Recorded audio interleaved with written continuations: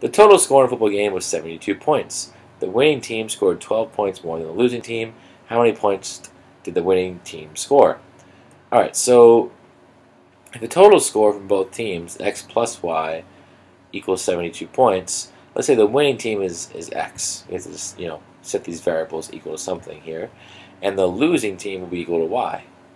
So x scored 12 more points than y. So x is equal to the lower score plus 12. And now we have our system of equations. I'm going to use substitution. I'm going to plug this value of x into the first equation. So instead of x plus y equals 72, we'll get y plus 12 plus y equals 72. All I did was plug in the fact that x equals y plus 12 into this first equation. And I replaced the x variable with y plus 12. So we get y plus 12 plus y is 72. Simplify that by combining like terms. 2y plus 12 is 72. Subtract 12 from both sides. We get, this cancels out, 2y equals 60 and y equals 30, right? Divide both sides by 2.